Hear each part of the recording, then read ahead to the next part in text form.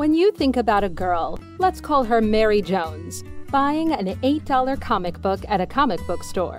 It starts with Mary taking money out of her wallet or taking out her credit or debit card and spending her money on a comic book at the comic store.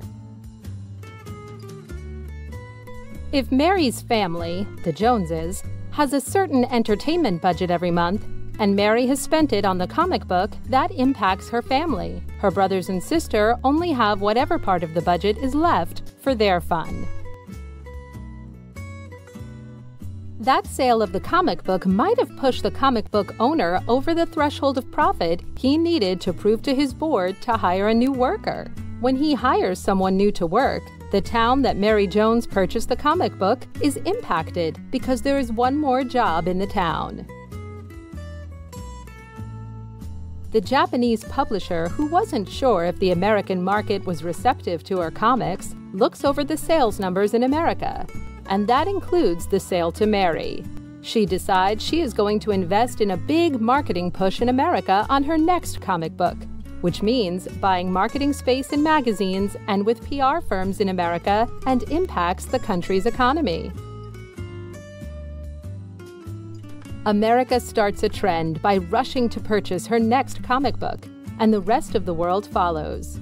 The comic series becomes an international sensation, impacting the world. It all started with Mary Jones and $7, but the impact was micro and macro. To understand money fully, we need to zoom in and out.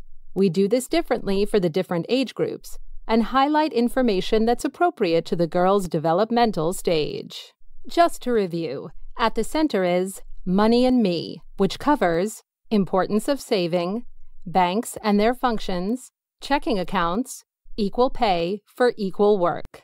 Money and My Family, which covers saving options, accounts, communication skills, financial decision-making.